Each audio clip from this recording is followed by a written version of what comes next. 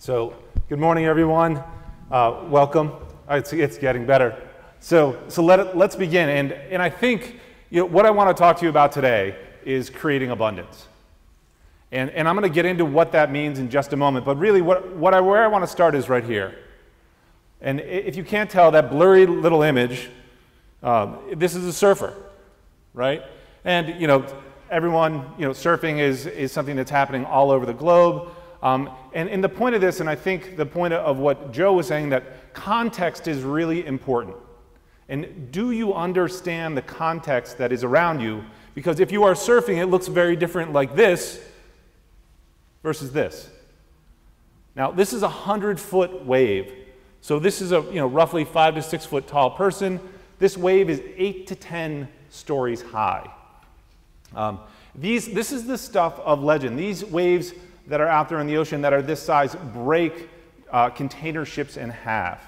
The surfer here, if they don't understand their context, their day is probably about to get really, really bad. But if you do understand the context and what is going on, surfers like this have opened up new avenues and new doors within the surfing industry. They've come up with new ways to ride the wave.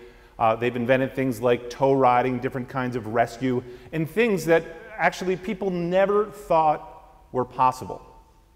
Now, you might be asking, what does all this have to do with, certainly with enterprise and business? And I want to talk to you a minute about the context of what's happening in the US economy, but also globally. And let's take a look at the Dow Jones Industrial Average. Now, this is the 30 most widely held stocks in the US, and this is what it looked like back in 1896. And the context here was really agriculture and commodities, right? And you can take a look at this list of companies that's up here, from cotton, down to lead, leather, rubber, and then if you fast forward, and I'd actually, before we get to the next stage, I should mention I'm from Bar Harbor, Maine. We are an island. We are the second largest island after Long Island on the East Coast. We're not quite as populous as New York City, with a year-round community of 10,000 people. We do have about 2 to 4 million tourists, however, that come through in the summertime. But even this little town, and originally it was called Eden, even this little town is subject to the context of the broader economy, right? And so this is what Bar Harbor looked like back in 1896. And you can see it's a pretty pastoral setting. The first tourists were coming up to that area to visit what is now Acadia National Park. And if you fast forward, if the clicker goes forward here, let's see, there we go.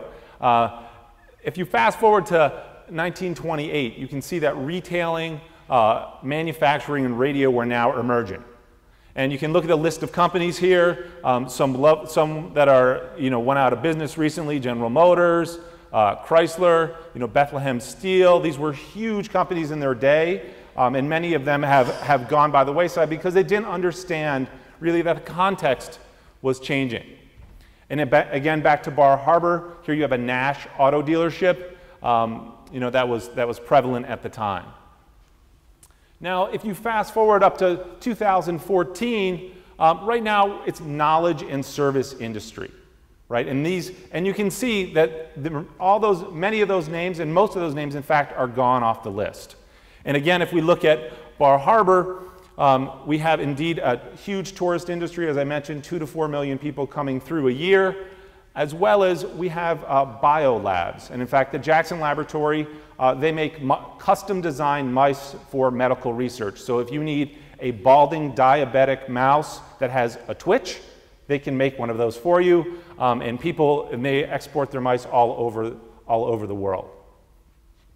Now, the real question here is what is next?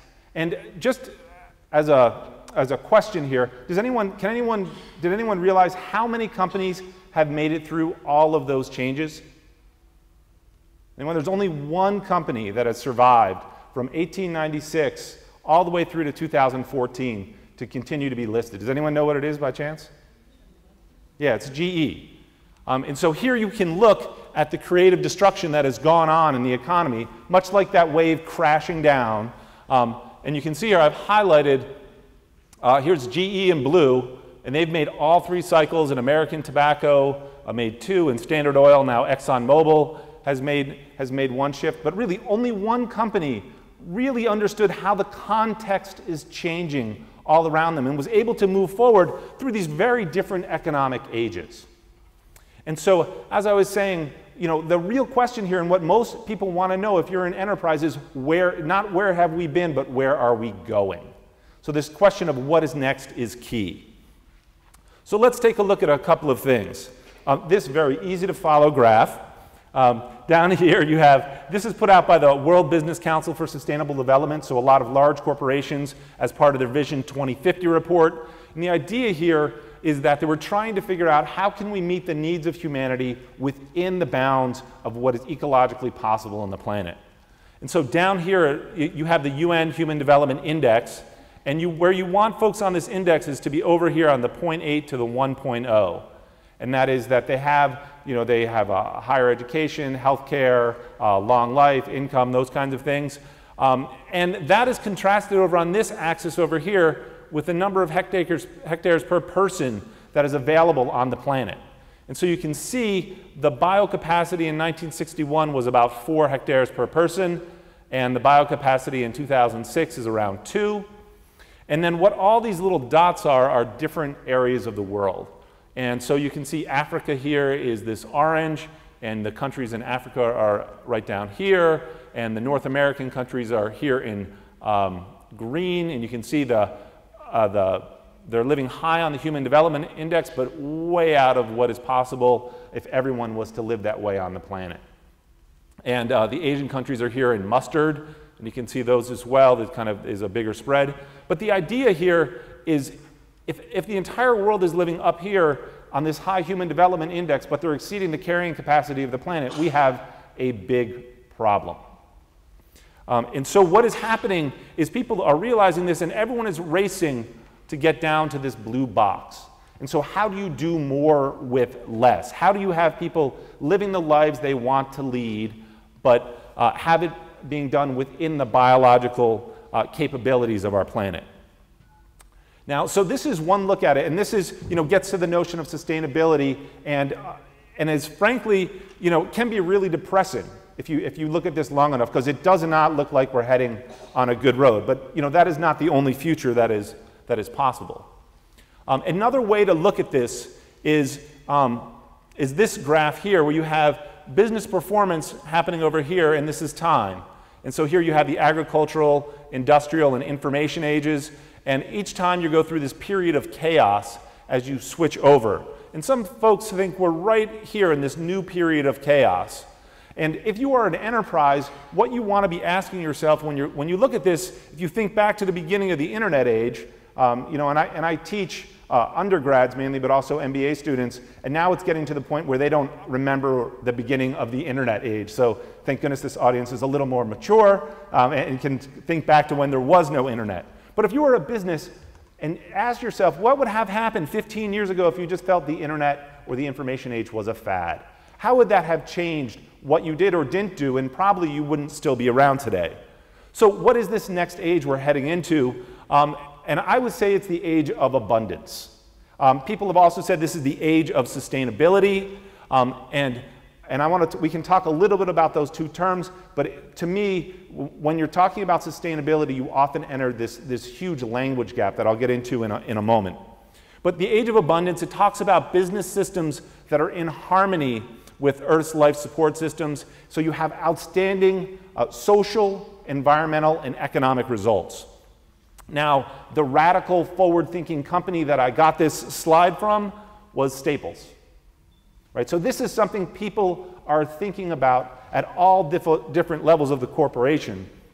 And I also want to be clear that I am talking about here not only for-profit companies, but nonprofits, social enterprises, large companies, small companies, and I'm using, when you hear me talking about companies or enterprise, I'm using that term writ large. I do not discriminate between nonprofit and for-profit organizations, social and traditional entrepreneurship.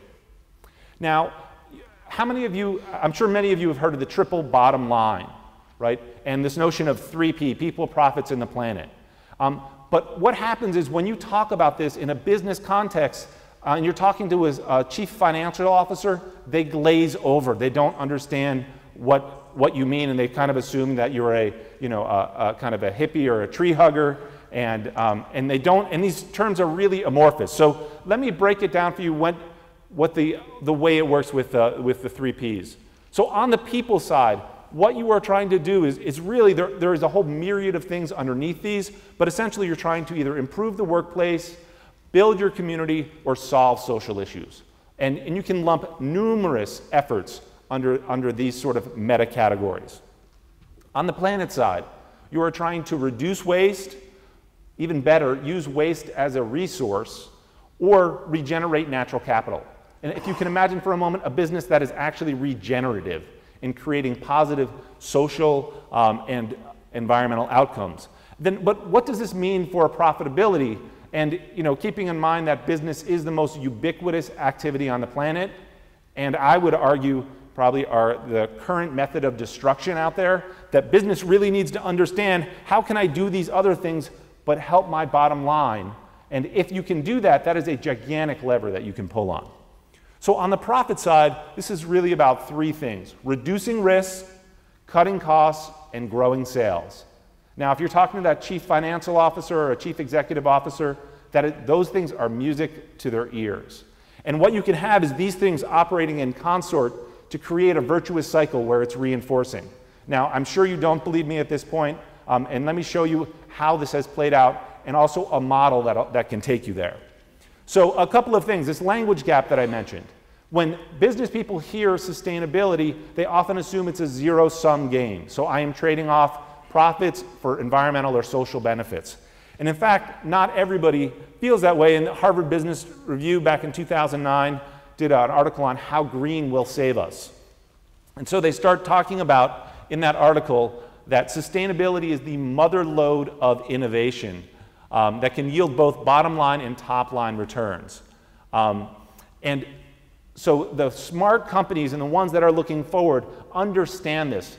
But a recent study by MIT and the Boston Consulting Group found out that even in companies where people understand this, they don't have a methodology to do this. And so I'm going to show you a model in a little bit to bring this together and merge both strategy with the ethos of sustainability to try and help that out. So why does it matter? And so what we're moving from is this old notion of risk mitigation. Like, I only worried about the environment because I was about to get sued, right? To how do you cut costs and grow revenue? Now, the place I got this slide is this odd combination of these 2 groups. The Carlyle Group, which is one of the largest private equity firms in the US, not necessarily known to be for their benevolence, right? They are in it to make money. And they teamed up with the Environmental Defense Fund, which prior in their history is really known for suing companies. And what the Environmental Defense Fund has figured out is that if we work with people like the Carlyle Group, we can really move mountains. Instead of trying to just sue them, let's help them figure out how they can make more money and have these environmental benefits happening. So definitely a strange marriage. So let's look at some of the evidence in terms of financial returns. So there's a group that does that is into what they call conscious capitalism, and it's really a stakeholder-centered approach to capitalism. And they looked at companies over a period of 2006 to 2011, and they found that while during that time the S&P went up 157%, these firms of endearment, as they call them, or these stakeholder-centered companies, went up almost 10 times as much.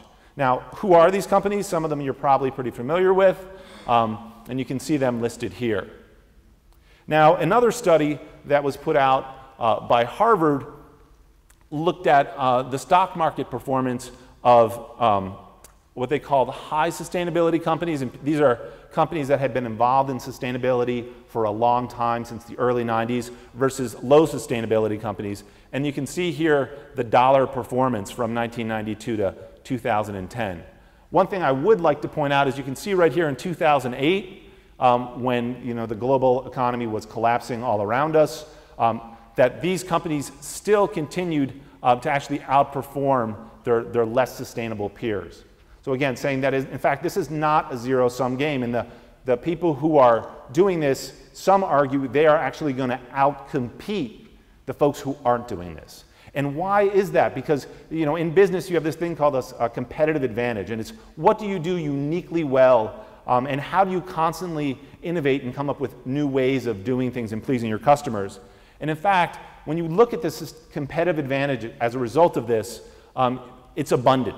You know, all of the things that you see up here are things that businesses would kill to do every day. The other thing that's happening is if you are into sustainability or abundance, the bar is constantly being raised, right? What we thought was sustainable 5 years ago now would almost be seen as a bad actor. So you are constantly pushing things forward. Your employees are more engaged.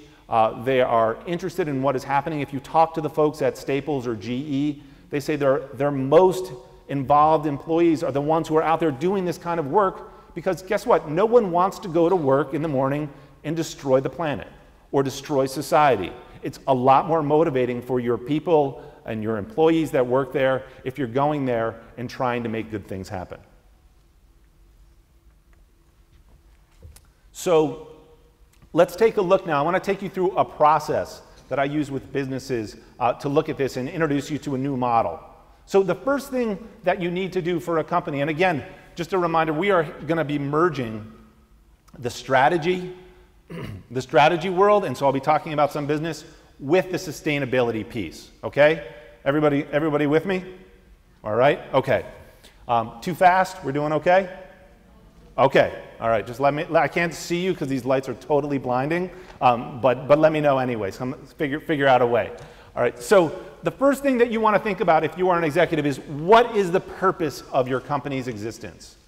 And in fact, for those of you who aren't in industry, every company when they started, it was generally because they were trying to solve some sort of problem, right? And you have, there's this mantra within the sort of traditional business world of maximizing shareholder value, which is sort of the old way of looking at things. And because if you only focus on profits, much like that surfer in the beginning, that is all you see is this little narrow bubble. The other thing about that triangle that we talked about is that opens up multiple points of view. So go back to that. What is the purpose? Why do you exist as a company? What is the problem you are trying to solve? You have to figure out what are your strengths. Michael Porter from Harvard Business School invented a value chain, which has been in use since the 70s and 80s, and it is a great model, and it helps break these down, but it is not what we need today. And what we need today is a variant of that. And so what you want to understand is what are your strengths as a company? And so what you see here are all of the processes that any service or production company goes through. And so all companies have these primary activities. You have inbound, where you get stuff in from the outside world. In operations, you're making something. Outbound is getting it out to your customers, right? How do you distribute your goods? Marketing, we all know about, so how do you market it, get it out to people? What is your service like after you sell something, right? And then finally, what we've done here is we've added another term, unsold production. And what this replaces is the idea of waste, right? All waste is stuff that you are producing as a company or an organization and you are not selling it, right? And so in business terms, that is instead of being something like, oh, it's waste, we just need to get rid of it, you're saying, no, it's actually stuff that we're making and there may be some sort of source of value there, but we just haven't figured out how to capture it. So when you put these all together, you create this kind of cycle that does a couple of different things. First of all, with the unsold production piece here, you are linking up your processes at the end of production going back to inbound and trying to find ways to close that cycle. Being circular, you continue to grow it, and instead of being linear and stretched out, here you can have different connections between different parts of this cycle. And so it can be reinforcing from a number of different perspectives. Now, let me give you an example of how this works. So let's look at a giant company, Walmart, which I'm sure most everyone has heard of in one way or the other. And so Walmart, what happens is every company has competitive strengths. So Walmart, what they're so good at is really the inbound right? They bring stuff in, they manufacture, their companies manufacture them mostly in China, and then they're outbound. They're all about sourcing and distribution, and they do that like nobody else on the planet. Whole Foods, which is a natural and organic food store in the US and also in the UK and in Canada. And if you ever are in the United States and you like food, go to Whole Foods. It is a temple to food. You go in and it is beautiful. And there's the old expression, you eat with your eyes, and that's what the store is all about. You go in and you walk into a big array of flowers, the vegetables lovingly stacked up. It's just gorgeous. And they charge you for that gorgeousness. But where they emphasize is their operations, and also, oddly enough, in unsold production. So most in the grocery store sector, what happens is the waste is a huge problem. In Whole Foods, what they do is they gather their produce and their other products before they're about to expire, and then they turn those into a home meal replacement, basically prepared foods, and you can sell those at a higher premium. So they have a whole nother revenue stream that other grocery stores don't have. The other one I want to look at just briefly is Zipcar. And again, we're still in the strategy piece here, so if you're wondering what does this have to do with sustainability, we're going to get there. Just hang on for another moment. So Zipcar is a car sharing program, and they operate globally, mainly again in the US and Canada and Europe. And where their competitive strengths lie is both in marketing and the service after the sale, right? And so they've taken something which was an ownership experience, like I have to own a car to drive it, to giving people the service of being able to drive a car. And so you can see here that every company and every nonprofit organization or service organization has different areas of competitive strength. So you need to understand what is it you do well before going on, because what we're trying to do here again is link up to the strategy. So now that we understand what we do well, we bring it back to these pieces here and we try to maximize what we're doing for people, profit, and the planet. Now, the way we do this, actually before I go there, so this is what the abundance cycle looks fully blown out. And so what is happening is you're examining not only what you do strategically well, but what are the impacts on the planet and how can you reduce waste, use waste as a resource, how can you solve social issues, and in turn, at each stage of this cycle, how can you increase profitability or make the company stronger? And that is how you link up and provide and get across that language gap that exists. Now, to help you think about what do you do, so now we're not just going to throw you to the wolves and say, figure this out. We've come up with about a dozen or so tactics. And what these are from is looking at what our companies are doing all over the world. And where we tested this, we looked at the auto industry first, right? Because the auto industry is enormous. Actually, the 5 largest companies in the auto industry, if you put all of their sales together, it would be equal to the 20th largest economy on the planet. All right, just to give you a sense of scale, size and scale. And so we wanted to see, are people really innovating in this space that is so huge, and can this be done here? And in fact, we found out that people are doing this all over the place within the auto industry. And I won't go over all of these, but so they're using their unsold production as a resource. And here you have a vehicle-to-grid charging. The sharing economy, where you have people like relay rides who are doing peer-to-peer sharing. This is a new truck from Walmart that gets 3 or 4x the normal fuel efficiency of a truck. Building natural capital. This is a guy, Nick Harris, who's created a drop-in fuel called butanol that's made out of food waste. You can see here, this is London, the bike highway that's being proposed in London. Biomimicry. So here you have the bullet train in Japan that was actually inspired by the hummingbird's beak. And can we look to nature for inspiration? Looking at the solutions economy. So do you have to sell someone a product, or can you sell them the ability to do what they want to do at the times they want to do it? And so this is an example of the pod cars that are taking place all in some different places. Also, micro enterprise. This is a company in the Philippines that is, they're called Clean Engines, and what they're doing is they're making a kit. Excuse me. They're making a kit for motorcycles that can be changed. to change them out to make them more efficient, more fuel efficient, and people can save money as well as reduce pollution. At the base of the pyramid, there are companies working on different kinds of cars, like this one powered on compressed air. Crowdsourcing, both money and ideas. This is the Fiat Mio, the world's first crowdsourced car. New kinds of entities are coming up. This is a streetcar company based out of Portland, Oregon, that's bringing those back. And the service profit chain, Tesla, for those of you who know it. So they've taken, this kind of stodgy idea of an electric car and made it the most beautiful, souped-up sports car that you can buy, and have also changed around the whole way that the process for purchasing a car works. And then regenerative marketing. Can you use marketing as a way to help solve social issues or build natural capital? And here you can see the city bikes in New York. So I guess I am going to go through all of those. And two companies in Japan that are doing this and using multiple strategies here and multiple tactics. Toyota has unveiled the iRoad, and this is it incorporates a number of these different tactics, so you don't own these. They're designed that you pick them up at the commuter station, and they get you the last mile, and so you get it like a zip car, and you can use that instead of having to drive in, and it makes the link that is missing between public transportation and getting you to where you want to go.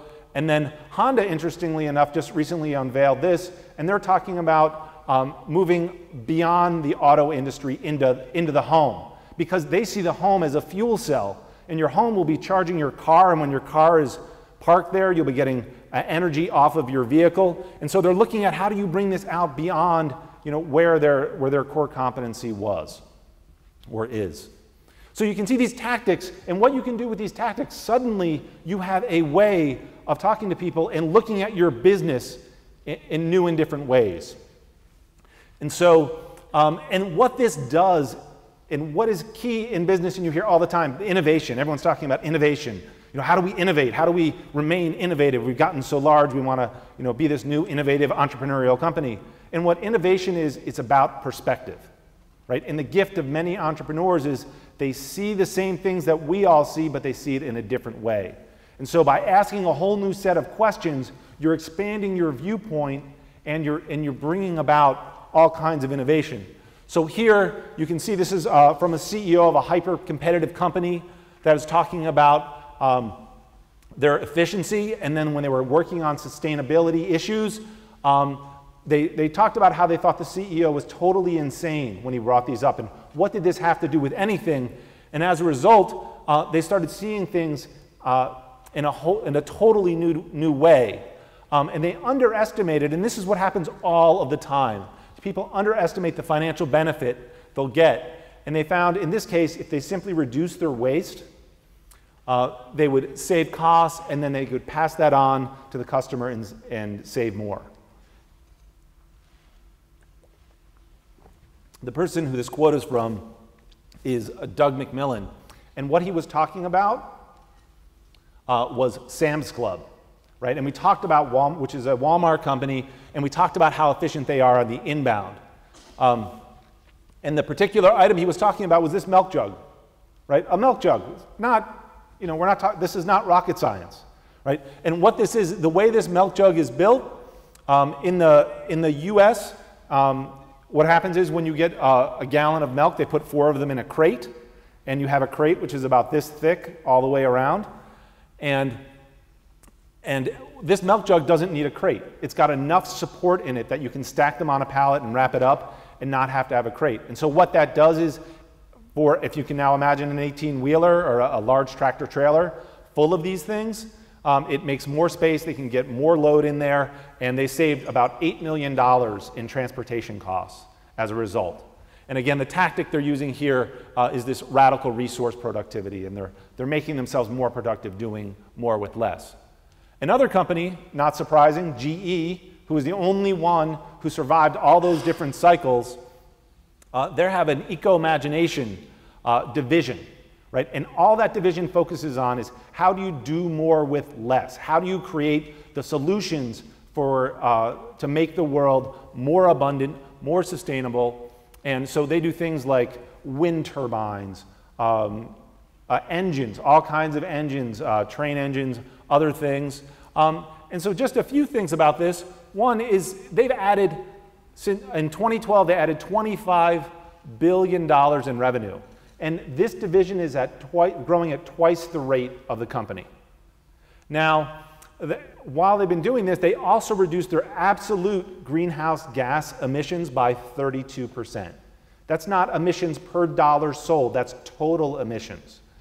And when you hear the heads of this division talk, they say that it's wonderful. First of all, they talk about, green is green, as in you will make a lot of money, or if they were talking about if you were selling in China, green is red, right, because you will make a lot of money as well. And it's not about just reducing emissions per dollar, because if you grow, then you just simply emit more. But it's about reducing absolute emissions. Oh, and by the way, this division, if it was on its own, would be a Fortune 150 company. Right, so it would be in the top 150 companies in the US. It is not only about big companies, though. There are startups all over the globe that are using this. And Grameen Bank is another great example, and they were working with micro enterprise and at the base of the pyramid, right? And everyone knows the story of Muhammad Yunus, Nobel Prize winner. Grameen is really responsible for the micro lending revolution that is going on all over the globe. And in fact, they have loaned over $11 billion to over 8 million clients from '83 to 2011. And they have been profitable all except for 3 years since their founding, right? And the other thing that is incredible when you think about this is, they are loaning to the poorest of the poor, and they have a 97% repayment rate. Now, if you compare that to what happened during the mortgage crisis in the US, lending to supposedly the most credit-worthy people in the world, when you had a double-digit rate of default, it's even more impressive. So again, this is not only talking about giant companies, but this is about how are people changing the world around them. And if you listen, and I had the pleasure of hearing Muhammad Yunus speak a while ago, and he talks about that Bangladesh is going to meet their goals, their UN goals for poverty reduction, mostly as a result of this. In marketing, regenerative marketing. LL Bean, which happens to be a Maine-based company that has a large presence in Japan, and there's LL Bean Japan as well. In where I live in Acadia National Park, LL Bean spends millions of dollars a year sponsoring this Island Explorer bus system. Now, there are, I believe they take in something along the lines of 5 million plus trips and reduce, an enormous amount of greenhouse gas emissions. And so what you can do is park your car and you can hop on these buses. They're free. And what LL Bean gets is they get their name on the side of the bus, and they get exposure to about 2 to 4 million people a year who are their customers, who are in a national park because they want to be enjoying the natural beauty. And so they're spending their marketing dollars not on TV ads, but on actually making the world a better place. Now, one of my favorites that's just recently come to light is this billboard, which I believe is in Argentina. Now, talk about regenerative marketing. This billboard actually produces oxygen. And so what it is doing, and they put up the billboard, and you can see here the tree they have on here with it's a little bit fuzzy, but you can see the O2 bubbles. And so this is actually taking in pollution from an urban area where there's tons of construction and dust and other things going on. And that billboard is actually, it was put out by an engineering school. And so they're getting the notoriety as a result of having the billboard. But the billboard is actually cleaning the air around them. So the one idea to deal with pollution would be to put these up in urban areas. And so you have marketing dollars, again, being spent doing what marketing is supposed to do, making people aware of the product, but spending the money in such a way that it is a net positive for society and the environment. Now, one of the most interesting areas that's happening is in the whole sharing economy or the solutions economy. Now, a couple of companies that you may have heard of, Google being one of them, right? This is how they do all of their services. You don't buy email from Google or Google Drive or whatever. It's all a shared platform. Netflix operates on this principle. People are using this in industries all over the world, saying you don't have to own the product, You just have to use it when you want. And also there are other companies like Airbnb and Uber which are facilitating sharing between individuals. And this is some of the most exciting stuff going on now in business. From a business model perspective, this totally flips things around. So instead of selling you a product that I then want to expire so you come back and buy another product, suddenly what you've done from a business perspective is you have aligned the needs of the consumer and the needs of the enterprise, right? And customers come back time and time again. It's in these companies' best interest to make their products and their services last as long as they can, be updatable, and to be as efficient as they can to provide the customers the service. So let's just take a look for a minute at what Airbnb is doing. So they have revolutionized the hotel industry. And so imagine this. This is a company that didn't exist 10 years ago. So last night, 40,000 people rented accommodations and services that offered 250,000 rooms in 30,000 cities in 192 countries. Right? This didn't exist 10 years ago. And so it's enabling people to use their houses or apartments and create another income stream. Uber, which for those of you who are from Europe, there were just huge protests in Europe over Uber because they have changed around the way that people get rides. And so what happens is with Uber, you put in your location, they send a car to you, you can track the car, you get an email receipt, you don't have to pay cash. Now Uber just got an investment of $1.2 billion, right? And not because they're a taxi company, right? But because they figured out how to facilitate this exchange between people in a way that makes it seamless for the customer.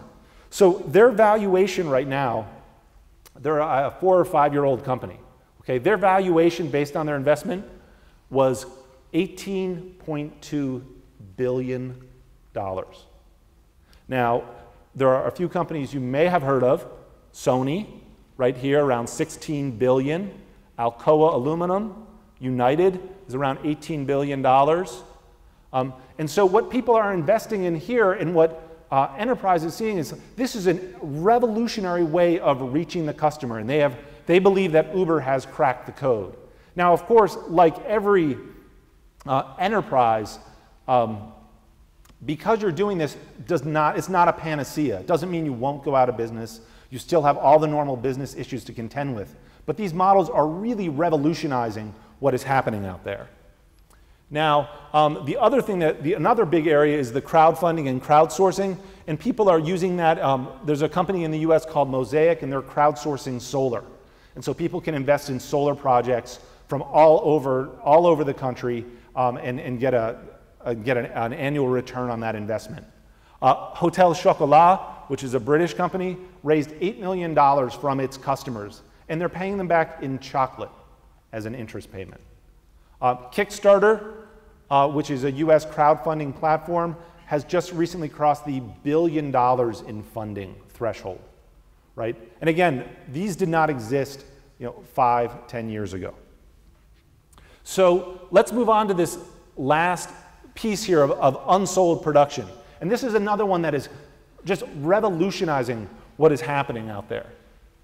So this woman here is from China, and her name is Zhang Yin, and she's the richest woman in China, worth about $4 to $5 billion. Does anyone know? So this is a great story. Just talk about the innovation and perspective piece. So here's how she made all of that money. She went to the US, which we are extraordinarily wasteful, right? And she used our waste to found this company, Nine Dragons Paper.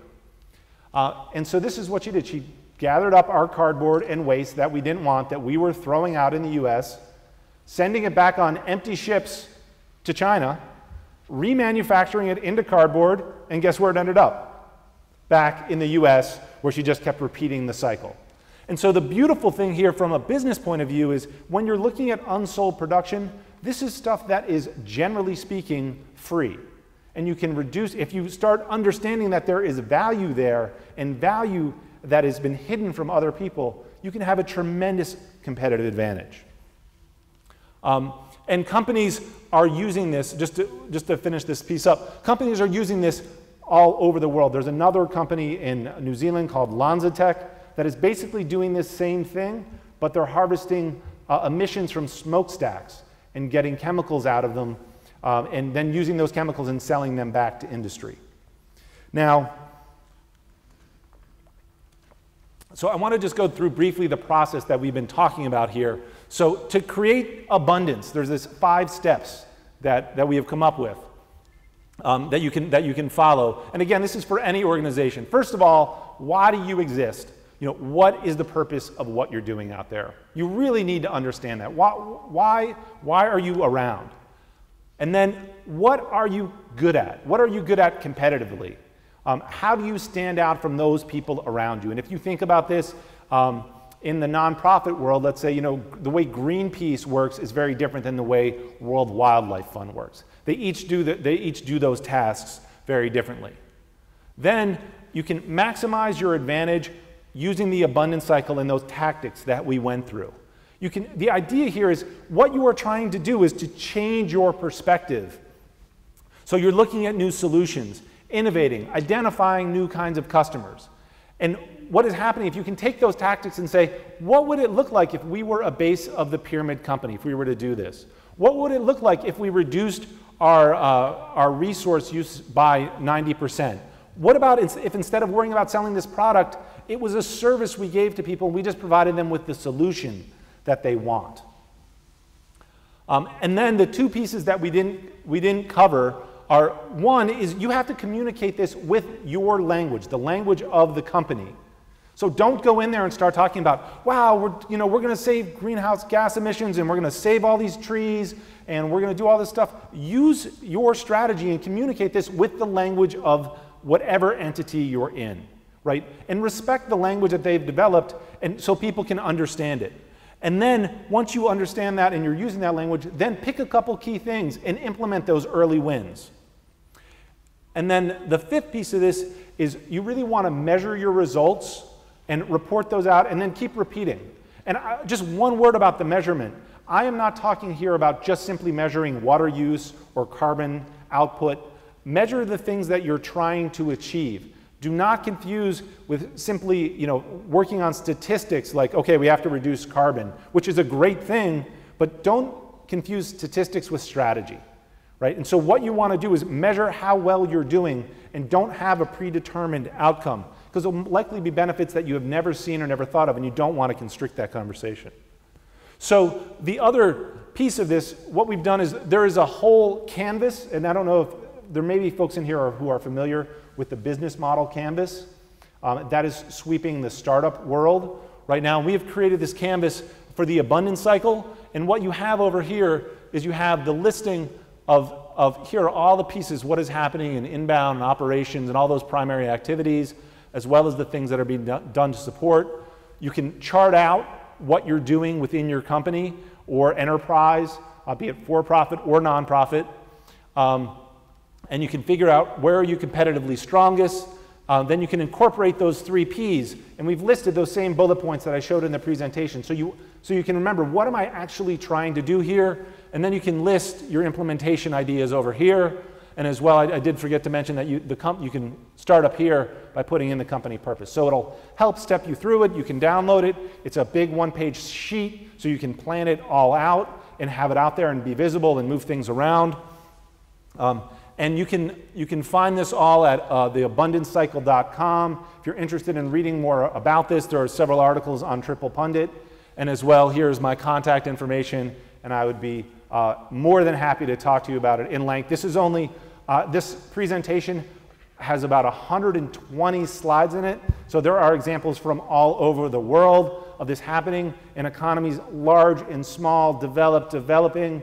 And there are many areas in which folks in Africa and Asia are way ahead of what is happening in the more developed economies, because they have to be, by necessity, more creative and come up with new solutions. Thank you very much. It's been a pleasure.